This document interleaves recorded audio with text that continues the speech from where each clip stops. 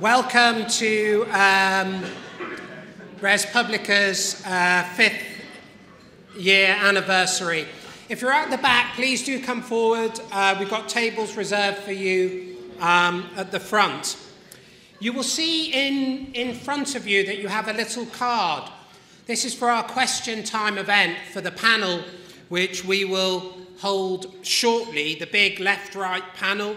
It's not meant as an insult to any of the other parties, merely just an acknowledgement that the government is likely to feature one of these two sides. So what I'd like you to do during the next 20 minutes or so is think of your most pertinent and pressing question, the issue that you feel remains unaddressed by our current political parties.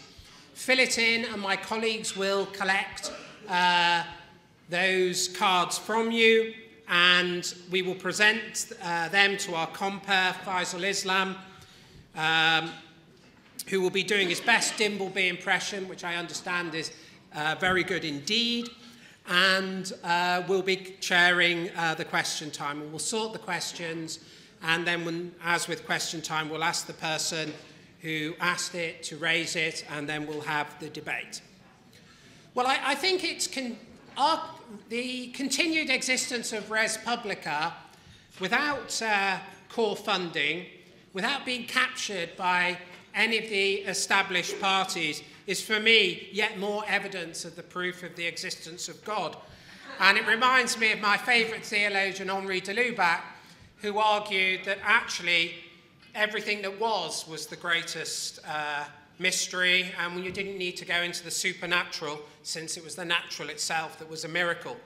So, as it were, you're here for the 5th year, and I hope it will go on to the 10th and the 50th, and on, until it's time to stop, of course, to celebrate this. What I wanted to discuss with you tonight is quite where we are, because I think we're in a unique and potentially very dangerous situation. I think domestically it's a bit like the 1970s. As my friend Steve Richards of The Independent put it to me a while ago, he said it is like the 1970s, and indeed it is. It's an interregnum. But the difference between now and the 1970s is then the left was dead, but the right wasn't. And it was very clear that the right had a whole new set of ideas and agenda that would soon dominate the landscape. Now I would suggest to you both left and right are dead. In some sense, they've been surpassed. Nobody, if you look at the way people are voting for the new insurgent parties, they're all an odd mixture of left and right.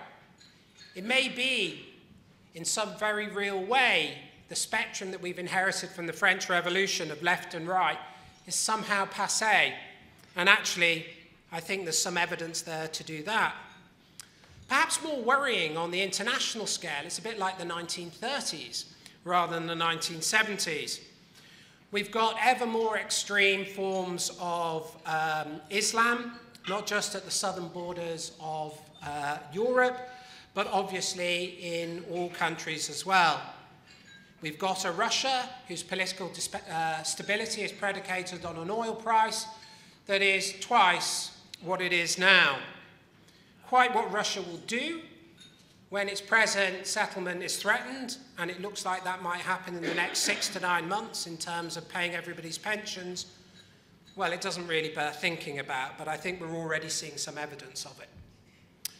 But to the pointed issue, nobody in Europe is doing majority politics. Even the CDU fear that their majority will leave them when Merkel does.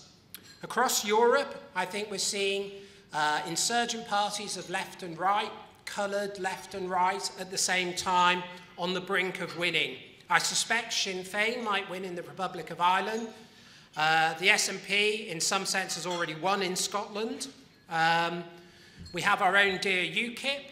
We have Front National in France. We have the Freedom Party in Austria, polling above the Grand Coalition. Podemos in Spain. We know that Syriza looks like it could easily win in Greece. Geert Wilders in the Netherlands. Jobbik in Hungary. They came second in the local elections in last October. And even the lovely Social Democrats in Sweden, 15% of them are voting for a Nazi party. So much for Nirvana up north. The lesson is clear. Within or without the EU, the extremists of both left and right are beginning to win the peace. Standard parties are failing all over Europe and the West. The only outliers, Canada and Australia, are largely because they're relatively sheltered from globalization. One has oil wealth and is next to one of the largest growth economies in the world, and the other essentially has the resources of a mineral-rich continent divided by a very small number of people. America itself has seen its global position essentially fall away, largely because it has a duopoly governance that is so polarized that it can only ever swing more wildly and fruitlessly between the two wings. What's going on and why? Let's tackle the issue of the UK first. In our country, all the main parties are stuck on 32, 33%.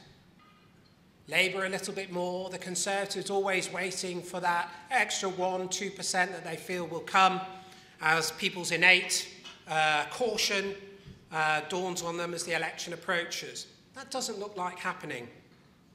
Why, though, can none of the major parties create a majority offer?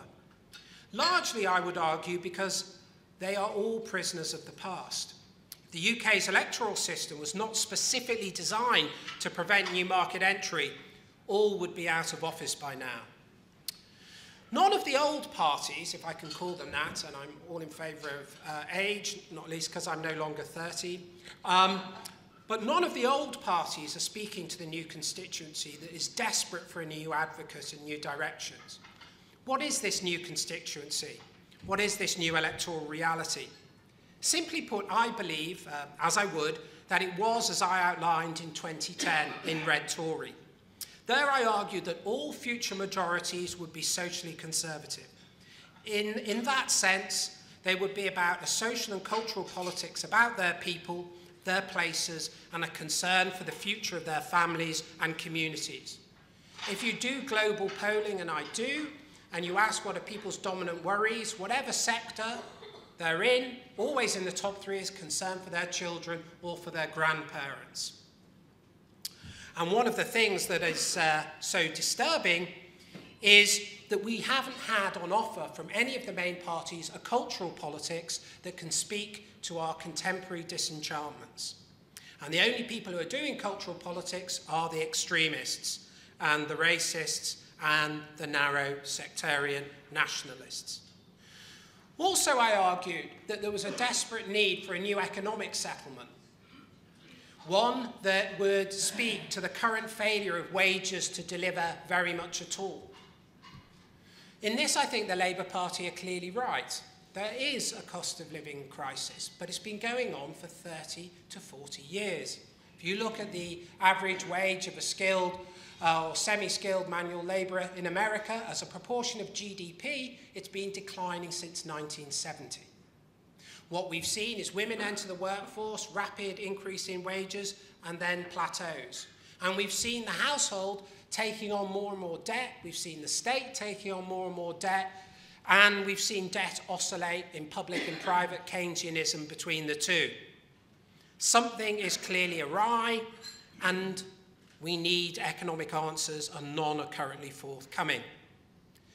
I would suggest that what I argued in 2010, I would suggest this respectfully, reality has largely borne this out. From UKIP in the south, which among many things is clearly culturally conservative and economically demanding of a new settlement, to the SNP in the north, that are narrow sectarian nationalists, which is a negative form of cultural conservatism, as well as old welfare and statist. And I think what we're seeing, if you look at the Front National in France, if you take the racism out of it, it's an old state welfarist socialist offer. And you see this time and time again, that there is a strange hybrid developing where whoever wins is whoever offers security. And this offer of security is becoming ever more primitive, ever more dangerous, and ever more aware and critical of globalization. And if you want a really good example of that, look at UKIP. Here you have a communitarian party led by libertarians. I said to Douglas Carswell, when have libertarians ever helped the poor, ever, in the history of the universe? And to give him credence, he then talked about the sin taxes that the poor pay. But I said, that's not enough, Douglas. When are you going to create an ownership offer that can actually stop people being poor? And because he's a clever man, he didn't immediately respond. And I'd be interested to see what happens. You can see it in UKIP, where the conference is already going quite left-wing. We can see a development of a northern working-class constituency that is so dissatisfied with the present offer, it's not hard to see that the future of UKIP is a working-class, nationalist, protectionist party. And the libertarian leadership will, in my view, be soon eclipsed. And the position of UKIP might well be somewhat akin to Front National. Anyway, how did we get here? Why did we go so wrong? I think that it's best, these things are best addressed by looking at our own recent tragedies. Let's take Tory modernisation as a particularly astute example. The Tory modernisation that was eventually adopted was never modern enough. The modernisation was simply a regression to the Blairite past. As figured by the economically and socially liberal enclave, modernisation was meant to finally expunge the last of conservatism from the Conservative Party. This approach has split the right and led directly to the current rise of UKIP. The alternative to the approach that could have been adopted was there in the work of Steve Hilton, it was there in Tim Montgomery's work and IDS's, and it was there in the approach I advocated. If any of these policy approaches had been adopted, the Conservative Party wouldn't be at 32, 33%, but would be polling, in my view, in the 40s. The Conservative Party, unfortunately, remains offering a southeastern diagnosis and southeastern solutions for the rest of the country. It is inextricably linked to winners, has no account of those who lose, and no sympathy for them, and has failed to create a world in which those who fall behind, and remember more and more of us are, and especially the middle class, and fail to create a way in which they can have a vision of a secure and prosperous future. Thatcherism redux will never enjoy a majority in this country again, and I sometimes wonder if the Conservative Party realises this. By the same token, a similar path was open to the Labour Party, and at times one thought optimistically, my goodness, they might yet have it. The adoption of One Nation Labour was right, and I thought it was a brilliant piece of strategy, and it remains Ed Miliband's best conference speech and best ever speech. But the disaster for this was that this idea was never fully populated. John Cruddus's Boo Labour policy review was never fully adopted, which I think laid the pathway to a genuine majority offer. And I wish Boo Labour well, and I wish it to develop well, because I think that is the pathway, though I think it doesn't yet have the policies for creating an offer. So in short, both parties are captured in their old model. The right is captured in a market that manifestly cannot raise the prosperity of all, as currently constructed. As currently conceived, it is captured by monopolies, cartels, and oligopolies. The idea of markets raising the many is the right idea. It's the idea that Hayek had, and the idea that all good free market economists have. But we don't have it anymore. I think you all know Piketty's work. I'm sure you studied it very closely. And I particularly think Piketty's recognition that when the rate of return on capital grows higher than the rate of return on the economy, you will only ever have concentration of wealth. Deirdre McCluskey, though, made a very good point in a review of Piketty. She said, from a right-wing point of view, what Piketty doesn't realise and has obviously no awareness of is the concept of market entry. New players enter the market, new competition is engendered, and capital that's established is challenged, and more capital is created. And actually, McCluskey is right. It's very clear that over time, real wages of workers over a long period have risen dramatically. But that isn't enough, because absolutes, looking back, don't matter to human beings. Human beings, what matters are relative comparisons. It's not for nothing that those who win Oscars live 4 years longer than those who are just nominated. That tells you human beings compare for social status. And what I think the critiques of Piketty don't realise is we live in a world now where we've centralised status, and in comparing ourselves to those who win, most people feel like losers, and this has absolutely damaging consequences for them. Also, we produce competition without competitors. Much of our competition is between leaders and laggards. Most of our markets are dominated by established players. Markets that used to have 10, 15, 20 players, they're gone.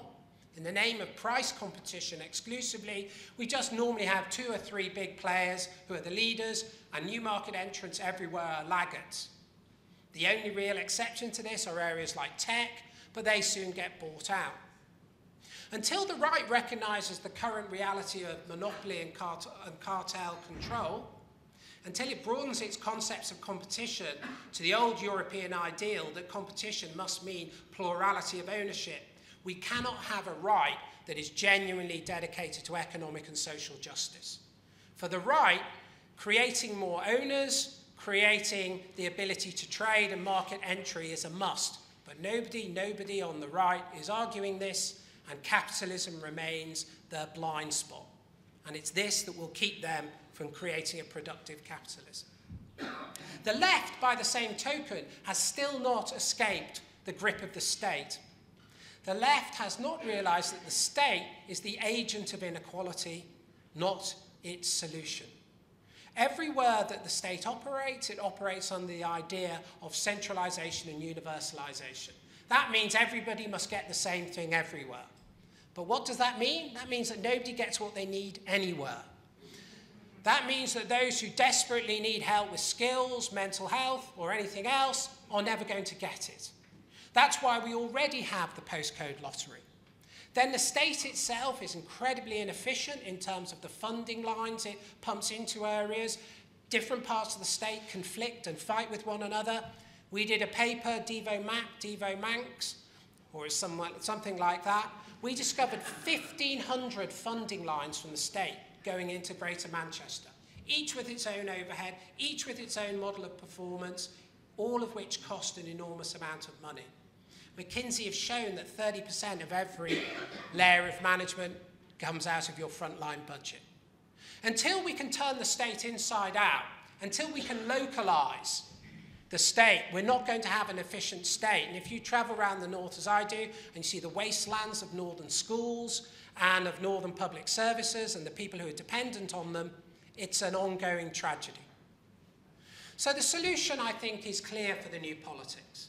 The new politics will have to create a market-based offer that isn't interested so much in consumption, but in production, and is interested in creating a world where small business doesn't necessarily remain small as market share, but can actually go to scale. If we only have one market where we can create a capital impact, which is housing, we'll create an investment bubble that gets more and more expensive and nobody can afford. And we see it here in London readily. We've got to create multiple points for market access, multiple ways to invest, and until we do that, we won't have popular prosperity. We also have to change the state inside out. We have to radically decentralise and create place-based localism that can create the type of integrated public services that alone can transform the lives of the poor. Now, at ResPublica, I would argue we've been doing this for 5 years. Our very first paper was the ownership state that called for mass mutualisation of public services, not privatisation, because I think that just creates external costs and doesn't really deliver on integration. Not nationalisation for the reasons I said earlier. And our last but one paper was on full devolution to Manchester.